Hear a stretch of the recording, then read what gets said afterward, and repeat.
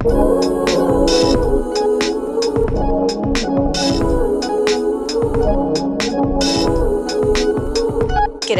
and welcome to another episode of Tartarian Truthers with your hosts, Casey and JoJo. We have the best subscribers and interact almost daily with them on either Instagram or via email, but I'll have to be honest, I am terrible with getting back on email, and Casey is the one that usually makes first contact. Thank you, friend.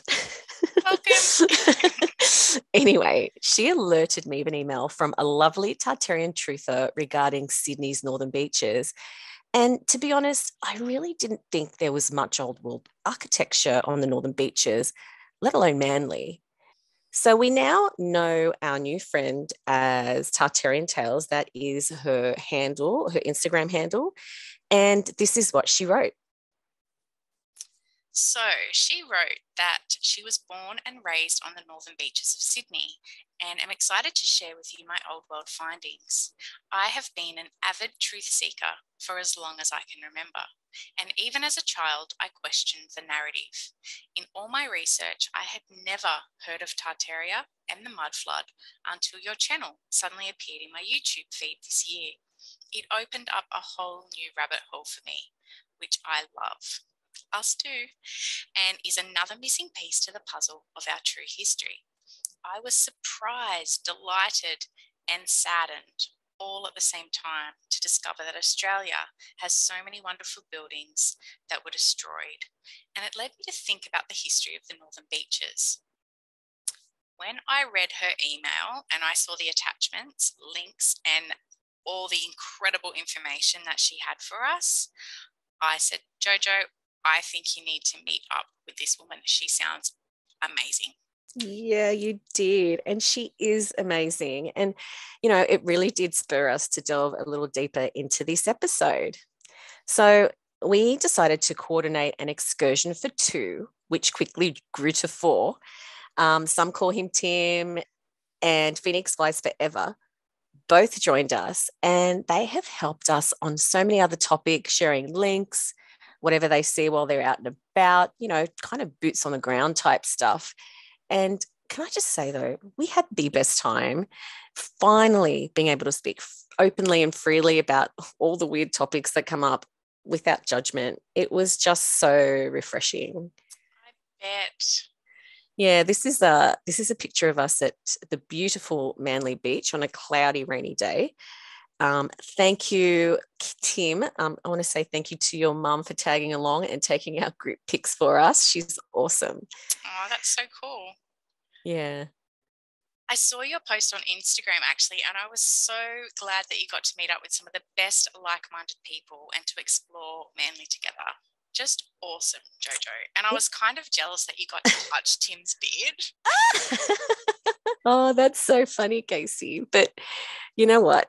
It really was so fun to catch up with some like minded folks. But Yeah. why don't we get started? All right, let's do it. After getting that email from Tartarian Tales, we both started to do a little bit of research on Manly. And, I noticed a lot of displaced looking people in the early photos.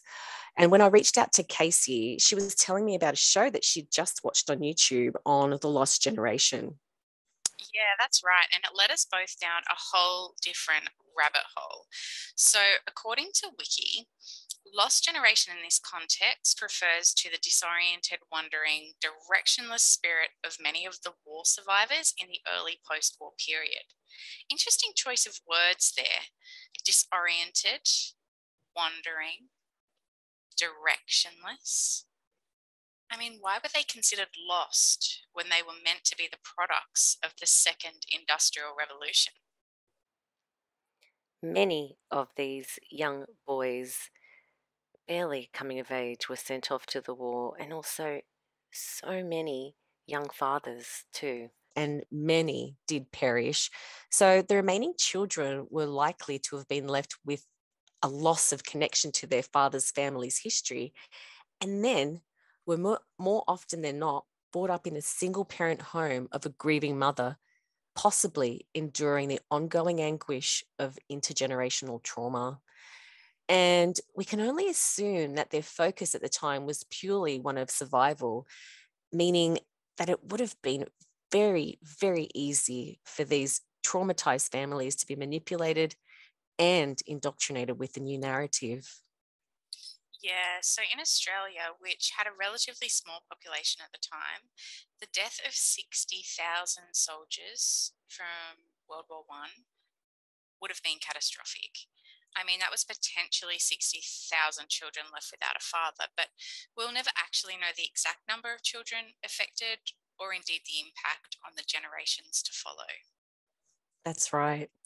You know, the second industrial revolution, also known as the technological revolution, was said to have been a phase of rapid scientific discovery, standardization, mass production, and industrialization from the late 19th century into the early 20th century, which we found absolutely fascinating, since the vast majority of our old world structures were either constructed before 1883 or right between 1883 and 1900. Coincidence? I think not.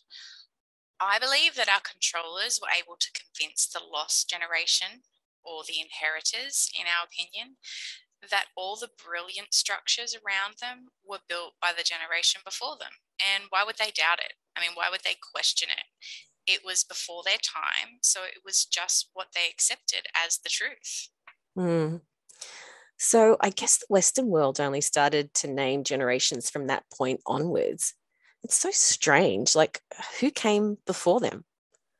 What were the generations before? Or did we only just start naming the generations after realizing that there was such a vast disparity between the generations? Or perhaps it was engineered this way. Yeah, it's interesting, hey? And I'm guessing you're all wondering, what has this got to do with Tartaria Northern Beaches? Well, looking at early images of Manly, which was said to be established in the 1850s, you'll find some interesting anomalies in not just some of their structures, but also their people.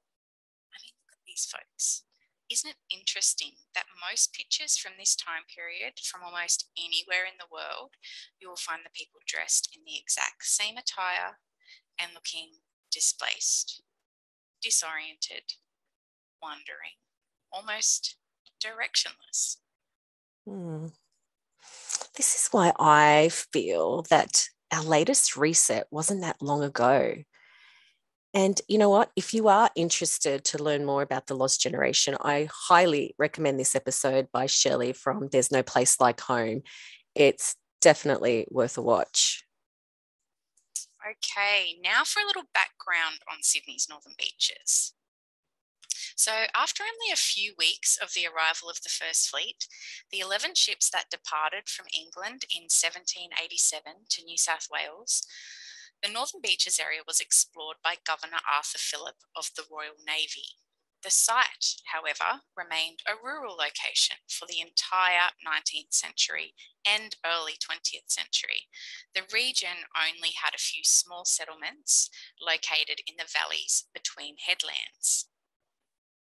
So, of course, there is a pre-Cook, and in this case, pre-Governor Arthur Phillip history. The early history of the Northern Beaches starts with Aboriginal inhabitants of the land, which is now known as the Northern Beaches. These early inhabitants were the Garigal people from the Eora Nation. The Aboriginal people thrived in this area thanks to the abundance of resources of the region, including fish, shellfish, and animals. All over the coastal zone, researchers have found evidence of these in the middens. After only a few years of settling on the land, the Garigal people have mostly disappeared, primarily due to an outbreak of smallpox in 1789. Some evidence of the Garigal people populating the area remains in the rock etchings that are currently located in Ku-ring-gai Chase National Park. Wow, this is very sad. And, you know, we find this exact same story all over Australia. But Do you know why Manly is called Manly, Casey? No, I don't actually. So, according to the Dictionary of Sydney, its name comes from the confidence and manly behaviour of the Aboriginal people encountered there by Governor Arthur Phillip in 1788. Hmm, that is a very interesting choice of name, isn't it? Mm-hmm. Moving on. So, we met up at the Manly Town Hall. Designed in the interwar striped classical style with Egyptian revival style columns by Samuel Reginald Macy, it replaced the previous town hall on the site, a Victorian mansion said to have been built in 1879. And get this, after being told that the area remained a rural location for the entire 19th century, here we have the original building, a very well established Victorian mansion known as Langolan, not looking like a small settlement type structure to me. They say the council purchased the property for £5,000. However, the size and style of the building was too small and unsuited to the needs of the council and was demolished to make way for the new town hall. This is a new building, but my question is, why would they demolish a perfectly fine Victorian mansion to make way for this? Assuming there was so much land around, right? This gives me Masonic Lodge vibes. Just saying. Yeah, agreed. That flooring. Okay, what is going on in this image, JoJo? What is this place? So, this is the site of what once stood Daly's Castle, built in 1882 to 1883, but it was sadly demolished in 1939. And now, this excerpt from the Northern Beaches Library website. We recently told the story of Fairlight House, one of the grandest homes in Manly that was demolished in 1939. That very same year, another grand home was also lost. Picture this: one of the leading parliamentarians and barristers of New South Wales atop Manly's Constitution Hill in 1880, overcome with inspiration from the panorama of Manly Cove and Sydney Harbour, decides to build one of the grandest homes Manly ever saw. William B. Daly, QC, purchased a zero point 0.4 hectare parcel of land known as Manly Heights, and in 1882 to 83 began building his vision of Marinella, home by the sea. It was a Gothic revival castle like those in his Irish ancestral homeland. By 1884, Daly, by then the New South Wales Attorney General, was occupying his grand home.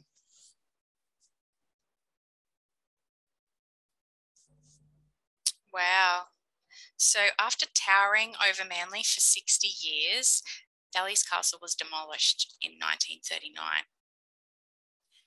New laws to restrict residential flat buildings, which were introduced the following year, were too late to save the famous landmark. There was strong local opposition to the destruction of Marinella, including the Sydney Morning Herald, who called for the control of flats, denouncing the irretrievable damage caused by the destruction of romantic homes like Daly's Castle.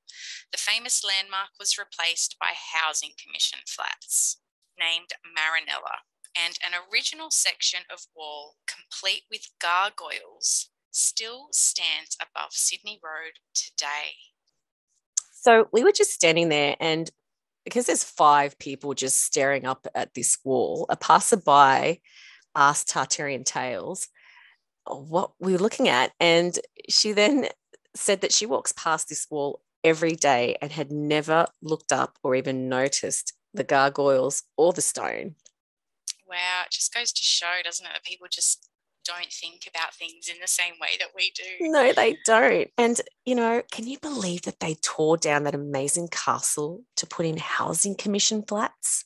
Oh, I know, it's such a travesty. It's so disheartening to see so much destruction of our old world architecture.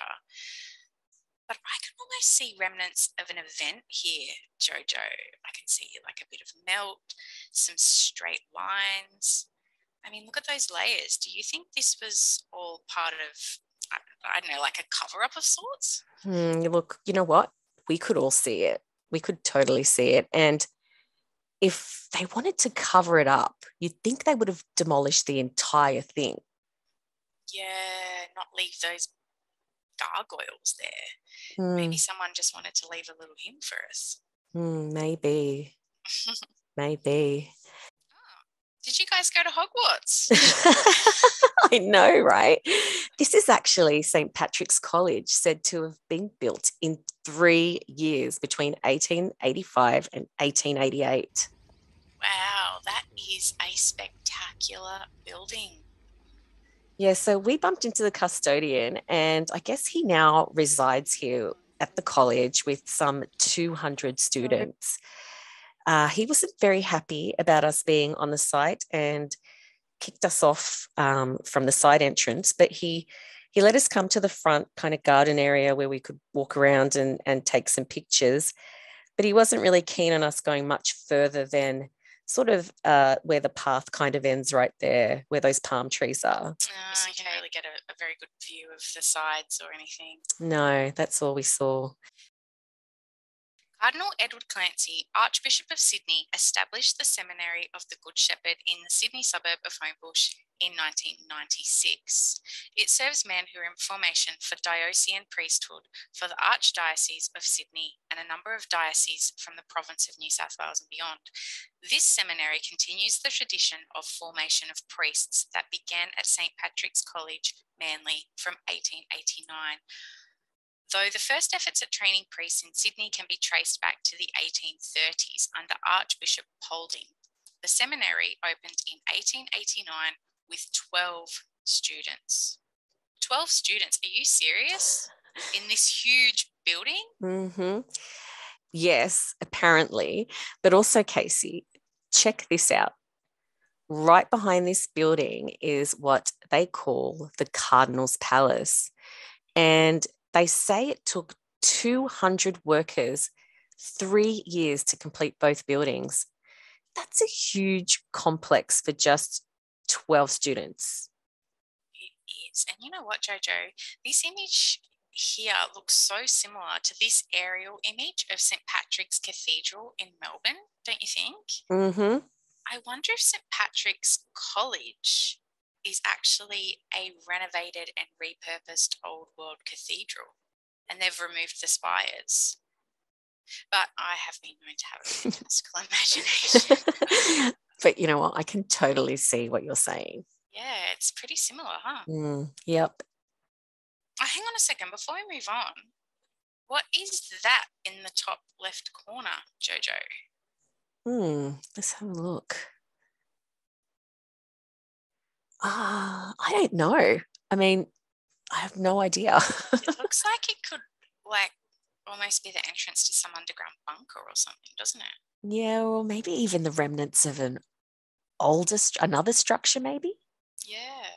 I What? wonder if it's still there. Mm. If anyone knows, if anyone's in that area and can see it like from their flat window, please leave us a comment below. It'd be interesting to know what it is. For sure. Okay, so still on St. Pat's, let's have a look at these two images. So somebody had sent Tartarian Tales these pictures of a French ship that ran aground at Manly Beach in 1906 with St. Patrick's College in the background. Wow, these images are fascinating, JoJo, because if we're going with the official narrative, which we read earlier, it stated that the region had only a few small settlements at this time. So it's kind of random to build such a grand structure in such an isolated location for just 12 students. It actually seems bonkers when you think about it, doesn't it? It sure does. And look at these people. Did they come off the ship, or I don't know, were they wandering down to the beach to see the ship, run aground? I don't know. Yeah. Looking quite displaced there, hey? They do look a little bit confused, don't they? Mm-hmm.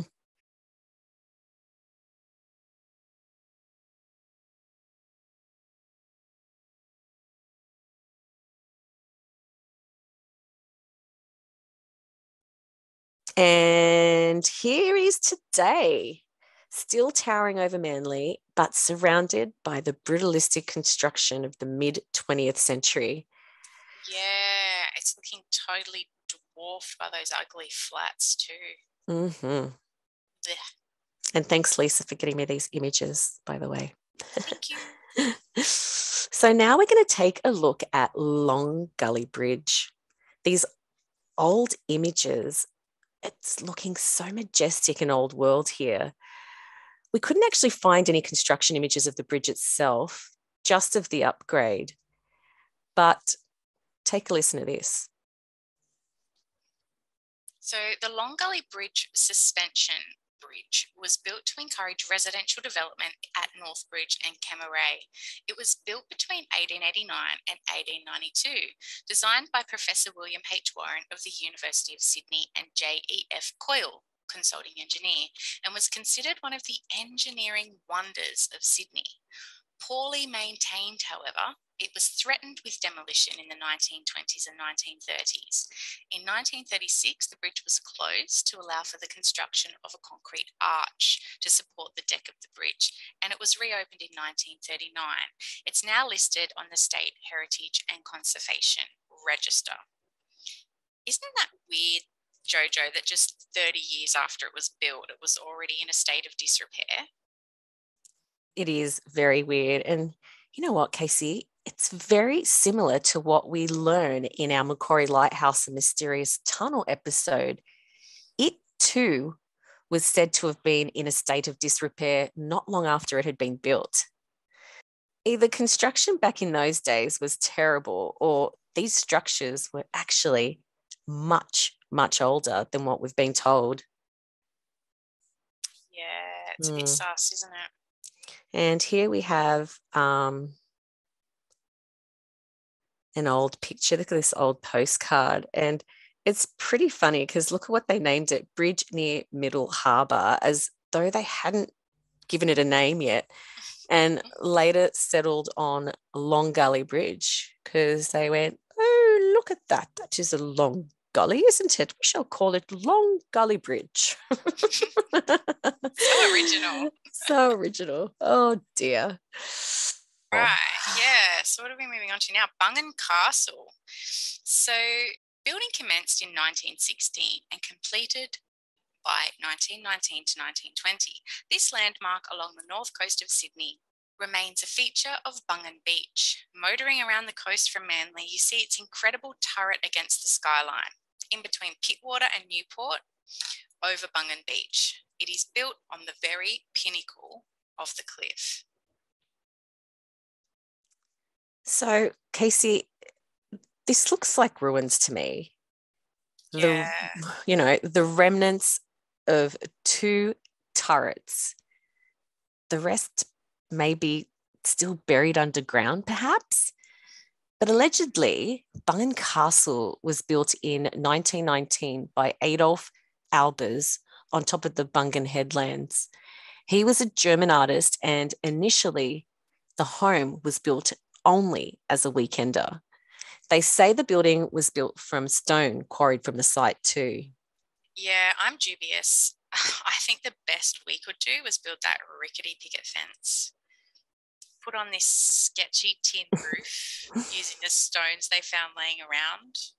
I mean, all for a weekender, a private residence. And these out of place artifacts that were found inside, I mean, they're looking very medieval, JoJo. And now this is a current image from today, and you can see they've added a chimney here, looking quite dodgy. And that roof again, along with the drain pipe. I mean, sorry, sir, but I don't buy this story. You look more to be renovating the remnants of a medieval castle, don't you think? Absolutely. I mean, check these out. Doesn't it look like Yeah. they could be? That's what's underneath. Oh dear, there's our imagination again. Yes. But seriously, it really does. So, must I say, the Northern Beaches seriously did not disappoint. And this is just the tip of the iceberg. There is so much more to unpack when it comes to the Northern Beaches that we couldn't fit it all into this episode. So we will definitely be revisiting the Northern Beaches in the future. I would like to give a massive thank you to our new Tartarian Truthers for taking the time out of their schedules to show me around Manly. I was seriously blown away.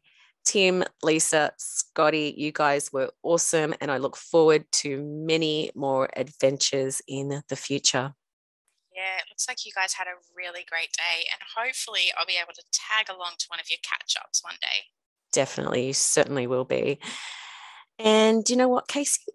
That brings us to the end of episode 22. Woohoo! Woohoo! We really hope you all enjoyed our take on the Sydney Northern Beaches and look forward to bringing you some other exciting episodes very, very soon. Thank you guys. See you next week. Bye. Bye-bye.